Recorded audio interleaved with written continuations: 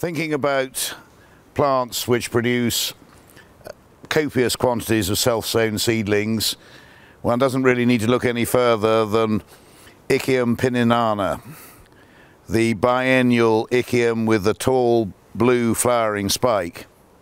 And you can see 3 or 4 old flower spikes there on plants which are now dead. And effectively with this Echium, it spends its first year growing and developing, and its second year producing a huge flower spike, and then it dies and it seeds itself everywhere.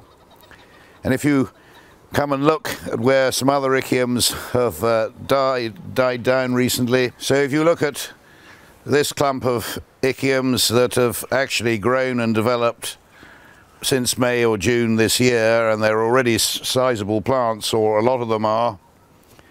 And when you look closely on the ground, you can see that there are still tiny Echiums germinating, you know, just with 2 little leaves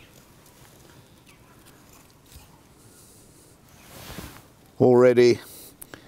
And if you were to pot them up and keep them in the greenhouse over winter and keep the frost away, in 18 months' time you'd have a huge flowering plant. They're extremely quick growing, and again, once you have one Echium, there's never any need to collect seed again.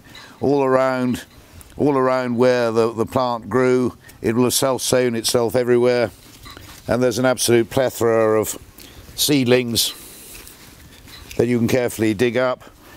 They tend only to have a single taproot, so they don't take much digging up.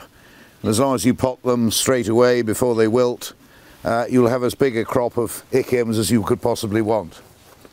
So don't ever bother buying Echium seed. Just go to your neighbour who's got a plant and take a small trowel with you, and you too can have a plant or two.